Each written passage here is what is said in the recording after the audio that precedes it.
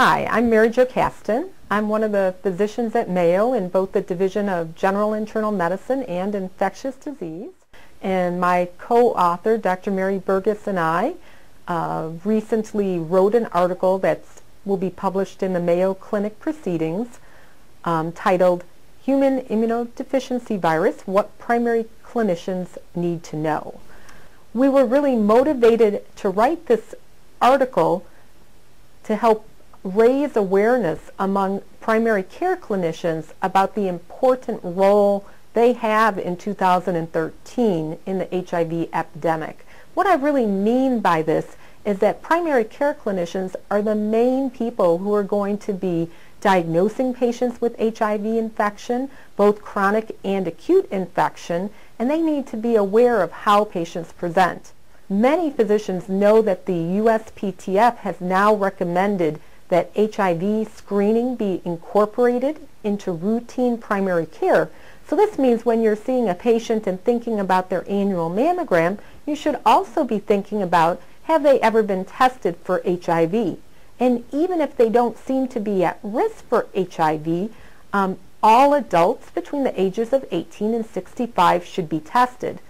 The HIV Medicine Association, along with the American Society of Geriatrics, recommends that all healthy adults over 65 also receive an HIV test. The reason for this is that most patients won't divulge to their caregiver that they're at risk for HIV.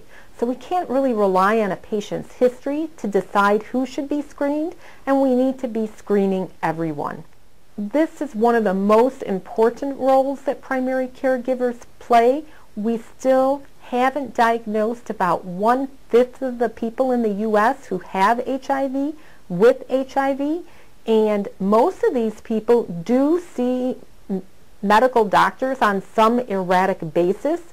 And if every time we come into contact with a patient we can think about, have they had their HIV screening, and do it if they haven't, we can really make an impact, I think, on the epidemic in the U.S. Primary caregivers also have other important roles to play. We know that HIV isn't the same disease that it was 20 years ago. When I started taking care of patients, most of my patients ended up dying from AIDS.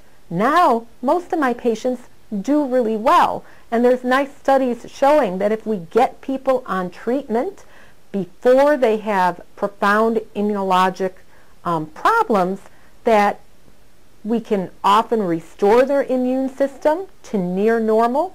We can suppress their viral load and get rid of that chronic inflammation, and these people can have very normal lifespans. That doesn't mean they don't have illnesses as they get older. They do, and this is where primary caregivers, again, can really play an important role. Primary care clinicians know a lot more about preventing and treating osteoporosis, diabetes, cardiovascular disease than HIV experts. And so in partnering with the HIV expert, primary care clinicians can really make a big impact on these patients' lives. So in summary, I'm hoping that a lot of primary care clinicians will read this article, will hopefully learn something from it, and realize that they have an important role to play, not just in diagnosing patients, but also in taking care of HIV patients over the rest of their lives. Thanks very much for listening. We hope you found this presentation from the content of Mayo Clinic Proceedings valuable.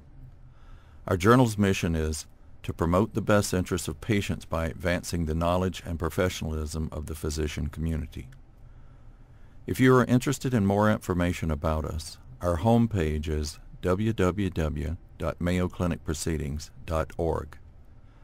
There you will find access information for our social media content, such as additional videos on our YouTube channel or journal updates on Facebook. You can also follow us on Twitter.